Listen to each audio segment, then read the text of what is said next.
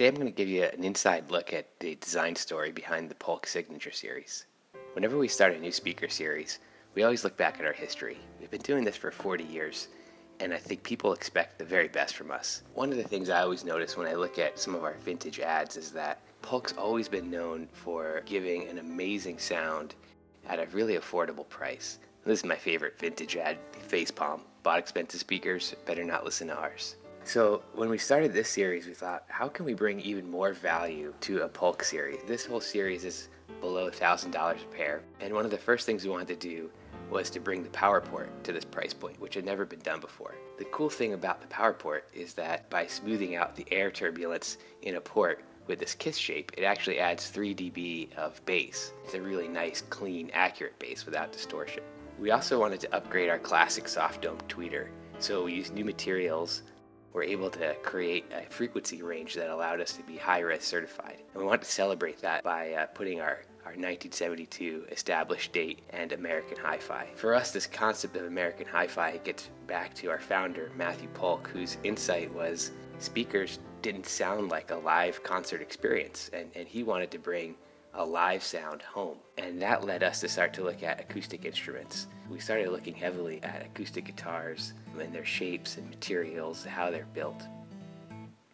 And I think this inspiration, looking at instruments more than other speakers, led to a really unique shape for the speaker.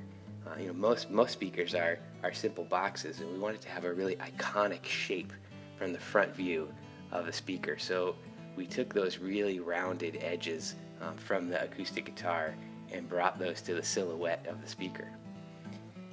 We also looked at the guitar and the way that the grain wraps around the edge of the guitar, very different than a typical speaker. And so we wrapped the grain 360 degrees around the speaker, from the sides to the top, around to the bottom.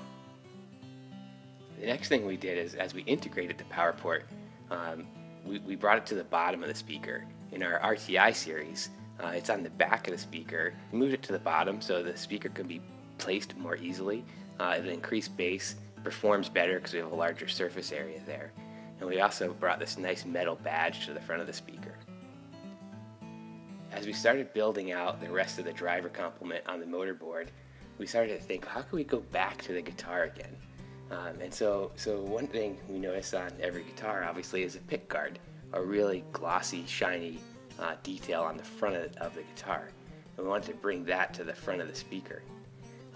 Also on the guitar are the metal tuning hardware. So we brought these exposed metal hardware that holds that pick guard inspired plate down.